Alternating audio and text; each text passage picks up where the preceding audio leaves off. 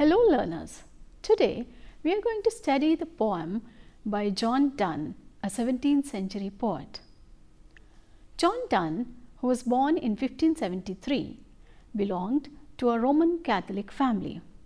At that time, Queen Elizabeth I was ruling England, and her government often punished and harassed Catholics.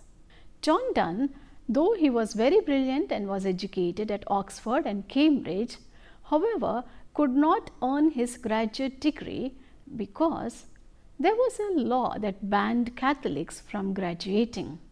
As a young man, John Donne travelled across Europe between 1596 and 1597. After taking part in several military expeditions, John Donne became secretary to Sir Thomas Egerton, a prominent member of the royal court, and he fell in love with Sir Thomas Egerton's niece Anne More, and soon married her in secret. When More's father found out, he used his influence to briefly imprison John Donne and two of his friends. Therefore, there is the statement that John Donne met Anne Donne and were undone. After Donne's release from prison, he reunited with his bride and settled on a land owned by More's cousin in Surrey. Initially, the couple struggled financially until 1609, when Donne's father-in-law reconciled and gave John Donne his wife's dowry. With the growth of Donne's family, he was prompted to seek favours from the king. In 1610 and 1611, he wrote two anti-Catholic polemics. King James then was pleased with John Donne's work, and in 1621 the king appointed Donne to be the Dean of St. Paul's Cathedral in London. Here he often preached to the citizens of London from an outdoor pulpit, and sometimes the king also attended John Donne's preaching.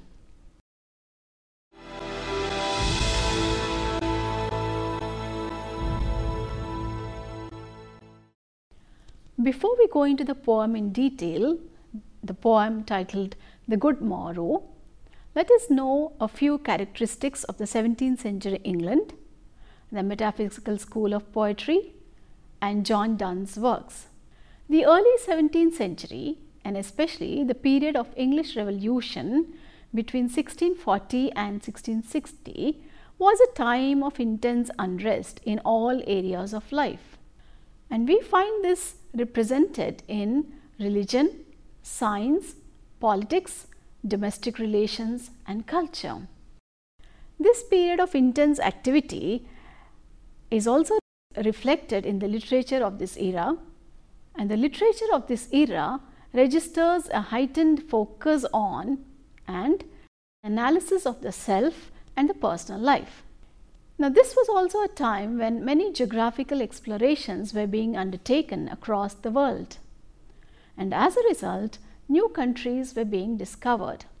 And we find a considerable influence of these phenomenal changes that are reflected in the literature of the period.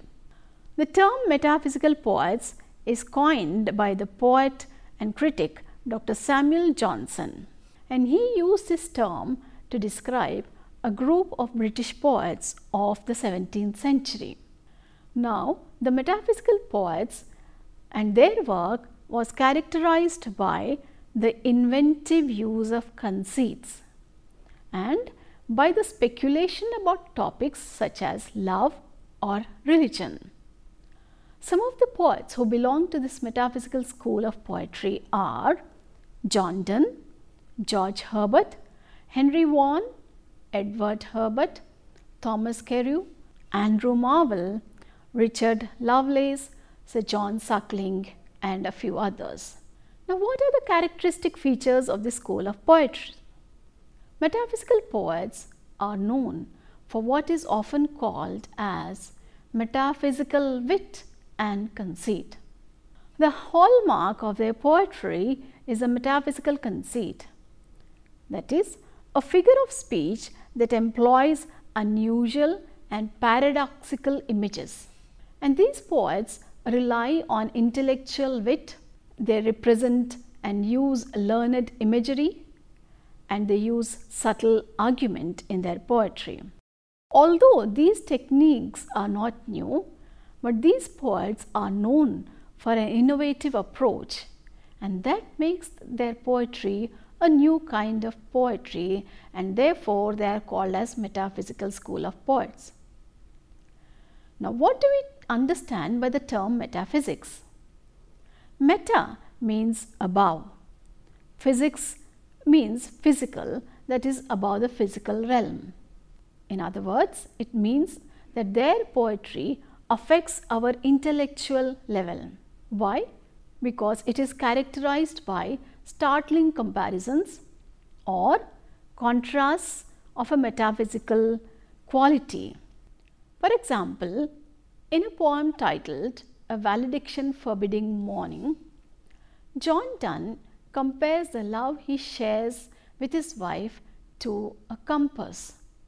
John Donne argues in the poem that he and his wife will remain joined together in spirit even though they move apart from each other physically. Sometimes metaphysical poetry is marked by mockery of sentimental romantic poetry, or sometimes you find a gross exaggeration which is called as hyperbole, and sometimes they also present their things or their reasonings in a very logical, argumentative manner. Because the metaphysical poets were men of learning, and to show their learning was their whole endeavor, unluckily they, instead of trying to use rhyme, they wrote only verses. And very often such verses, they stand the trial of the finger better than of the ear. That means it doesn't sound like poetry to us. The poetry is characterized by highly intellectualized poetry and marked by bold and ingenious conceits, incongruous imagery, complexity and subtlety of thought, frequent use of paradox, and often there is a deliberate harshness or a rigidity of expression. Metaphysical poets use startling juxtapositions in their poetry in order to create a greater significance in their arguments and intended meanings throughout the poem.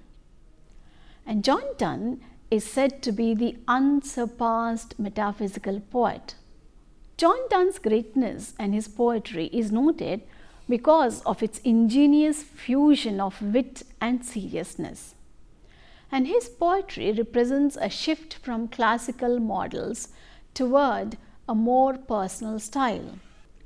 Donne's poetry is also very unique since his poems are on a wide range of secular and religious subjects. He wrote cynical verse about inconstancy. For example, in a poem, Go and Catch a Falling Star and I Can Love Both Fair and Brown. He wrote poems which talk about true love, such as the current poem, The Good Morrow, and another poem, The Sweetest Love I Do Not Go. Neoplatonic lyrics on the mystical union of lovers' soul and bodies is found in poems such as Air and Angels and The Ecstasy, and also in some of the satires. Donne is also known for his holy sonnets, and they are called as hymns. And these sonnets depict his own spiritual struggles. Holy sonnets such as Hymn to God the Father or Batter My Heart, 3% God. Another hymn called I Am a Little World Made Cunningly. Some of these poems he begs God to purge him of sin. John Donne is also known for his excellent sermons and prose.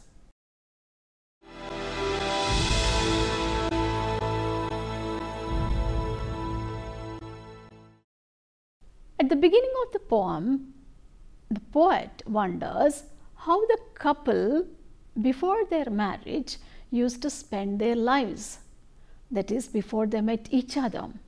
Now, after they are married, with his beloved in arms, the poet realizes that their lives before meeting each other were very empty.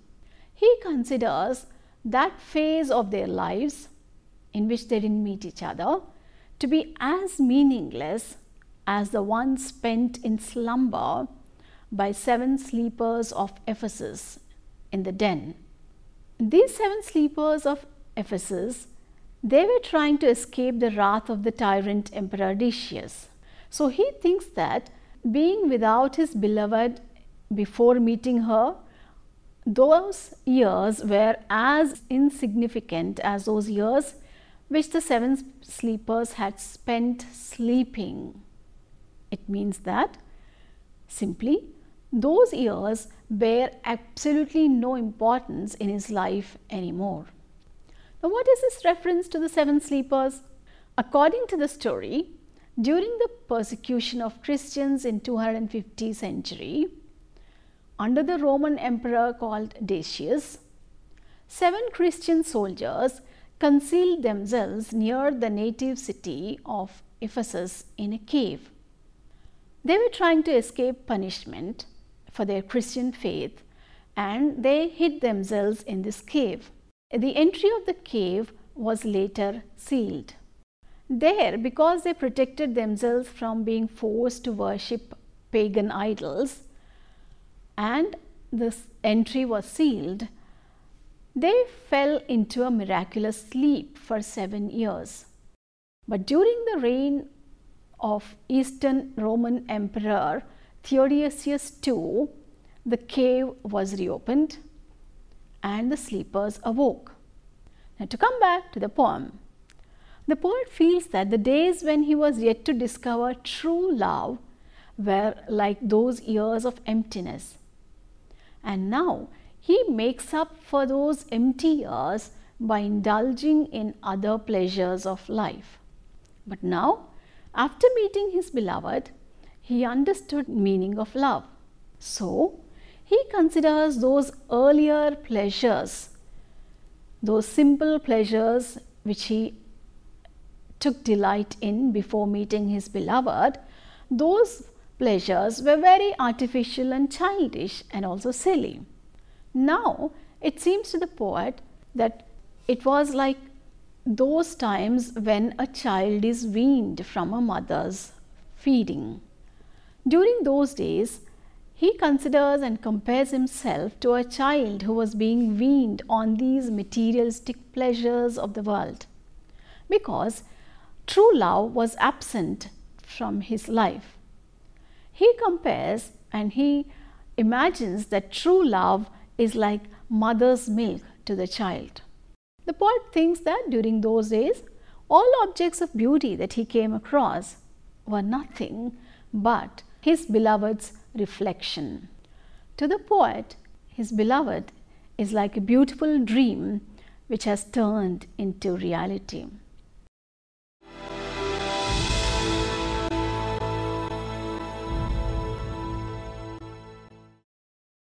In the second stanza of the poem, the poet sheds light upon the bliss which envelopes the lovers.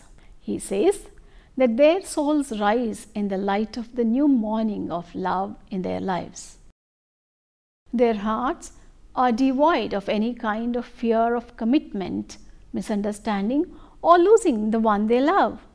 It means that their presence in each other's life means so much to them that nothing really catches their attention anymore. So he urges his beloved that they should not worry about any discoveries of new lands, the geographical explorations, and the new countries seem to be added to the geographical maps of the world, because their world is their own world of mutual love. So, he says, let's see discover to new worlds, let maps to others, worlds on worlds have shown. Let us possess our world, each hath one and is one. Donne suggests to his beloved that they should turn their tiny room in which they make love as their only world. He says that he does not care about how much the sea discoverers expand the boundaries of the world with their discoveries. It implies that the maritime discoveries and the new inclusions to the map of the world itself mean nothing to the poet, because his world comprises only of his beloved and his self. Their respective individual worlds have now been fused into one world. This drawing of an intellectual parallel from astronomy and geography strengthens the metaphysics of the poem. The poet further talks about the unique beauty of the love which he and his beloved share. John Donne says that sometimes he and his beloved stare into each other's eyes so longingly that they can see their faces in each other's eyes. This reflection of faces in the eyes reveals the true hearts of the lovers. Their hearts are true and spotless in love. This means that their love for each other enables them to get rid of all their bad traits and the harsh feelings that they might have towards the world. Their true love for each other helps them to become a better person. In the poet's words, he says, "Where can we find two better hemispheres? Without sharp north, without declining west? Whatever dies was not mixed equally." The poet feels that unlike the world, which is divided into two hemispheres, their world of love knows no boundaries. It does not have a sharp, cold northern hemisphere. You know how cold it is in the winter season in North America, where temperature drops down to -30s too. So he says there's no sharp, cold northern hemisphere in their love or in their world of love. And he also says that their world does not have a western hemisphere which has to bid farewell to the sun. So it means that there is sunlight, there is brightness, there is joy, and there is forever light and love in their lives, in their world. By drawing to this reference to the geography again, the poet tries to give us an insight into the unparalleled bliss of their world of love, where it is always warm and sunny. The chill north of the polar region and the declining west of sunset are an evocation of winter and nightfall. Winter and nightfall in literature are often symbolic of human mortality, where everything eventually dies down. Hastily, the poet negates the possibility of death. So it appears that the poet has stumbled on to a topic that is too frightening for him to deal with. The topic of the mutability of human life and love. It is transient, both life and love. And so he concludes the poem in a verbal game. He refers to the scientific ideas held by the ancient Greeks, where they used chemistry and science like alchemy and alloy. He believes that their love, which is pure and unalloyed, remains perfect, and therefore it cannot change. Because it cannot change, it is everlasting. Since their love is everlasting, it is pure, so it will also not die. Death, for Donne, was the ultimate threat to personal identity. We find him inventing similar verbal strategies in other poems also, because he wants to challenge the power of death.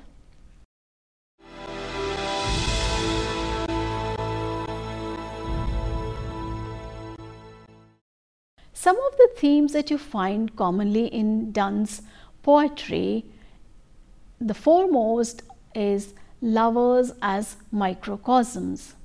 In Donne's secular poetry, we often find the theme of Neoplatonic love, where lovers are a world unto themselves. During the Renaissance period, many people believed that the microcosmic human body mirrored the macrocosmic physical world. According to this belief, the intellect governs the body, much like a king or a queen governs the land. Donne incorporates the Renaissance notion of the human body as a microcosm into his love poetry. Many of Donne's poems, most notably poems such as The Sun Rising, The Good Morrow, A Valediction Forbidding Morning, envision a lover or pair of lovers as being entire worlds unto themselves.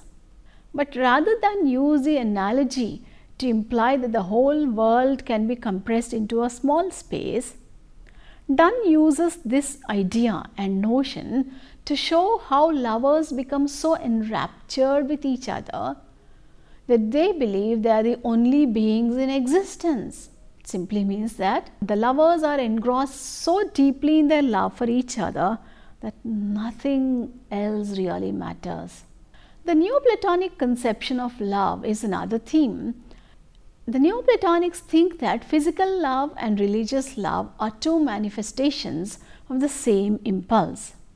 In the Symposium, written by Plato in the 3rd and the 4th century BC, Plato describes physical love as the lowest rung of a ladder.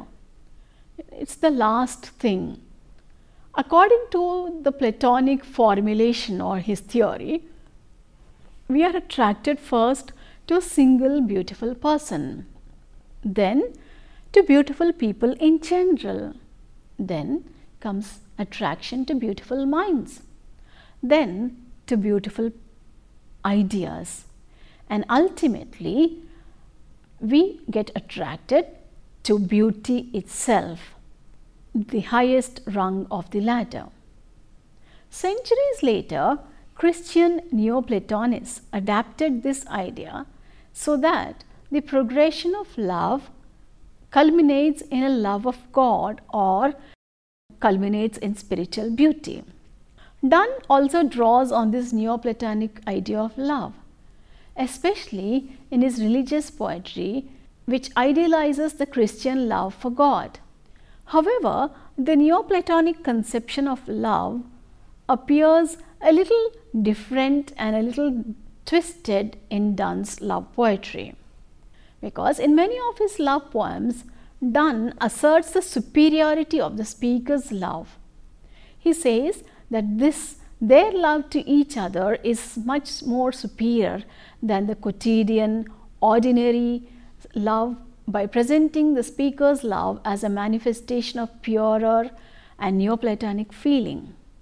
In this poem also, we find the poet affirming that their love for each other is pure and unselfish like God's love for humanity.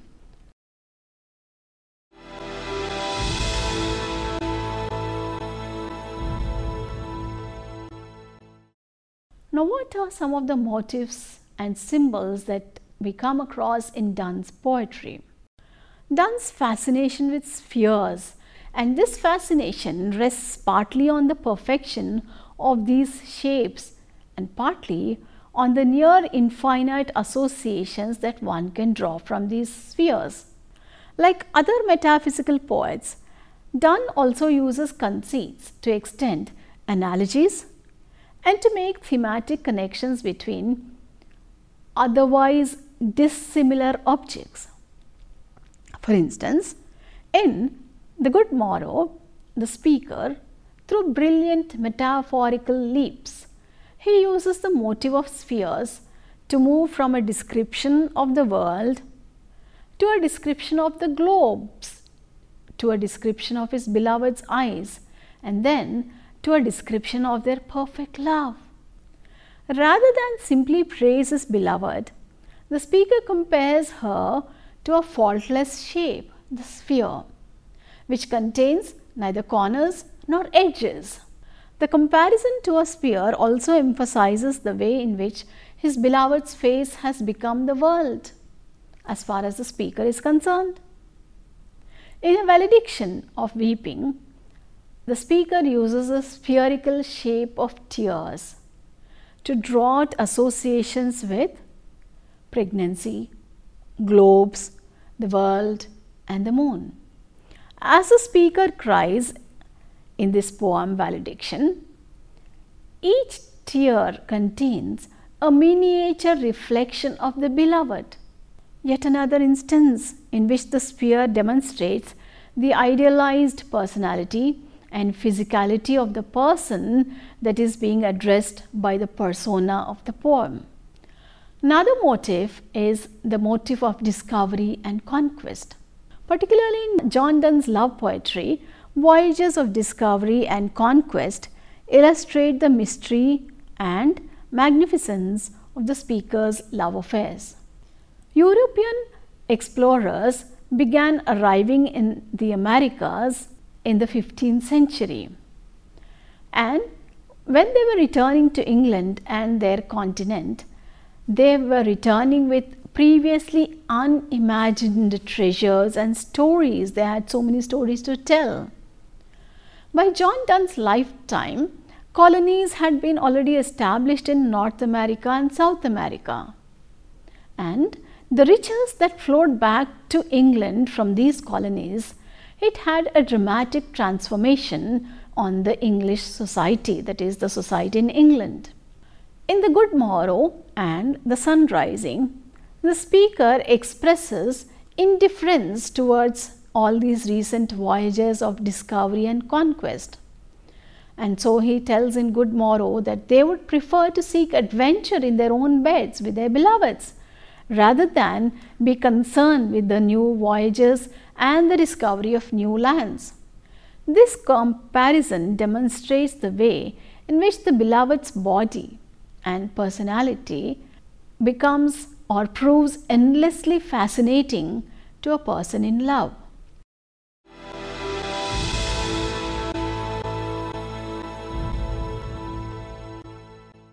To conclude the poem, we can say that if the word metaphysical is applied to John Donne at all, it should be because his imagery derives from a pattern of metaphysics, or a unified picture of the universe under God.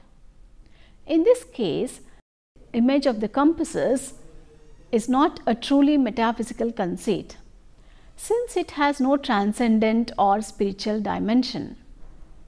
It might be argued that Donne's truly metaphysical vision is to be found in his forceful affirmations of essential permanence, as seen in The Good Morrow, when he says that their love is too pure to be destroyed. John Donne is constantly in search of something, an unchanging something that has the power to resist all the powers of destructive nothing. The theme of love in Donne's poetry is developed around two different strands.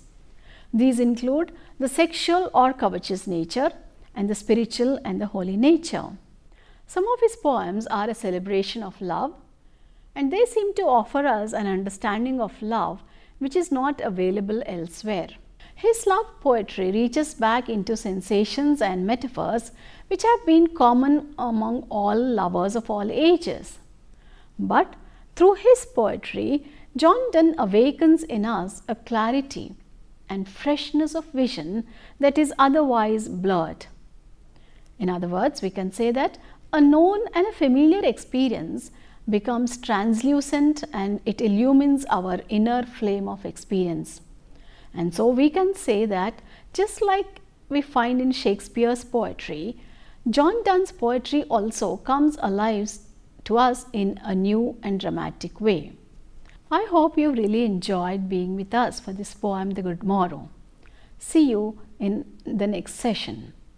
Thank you.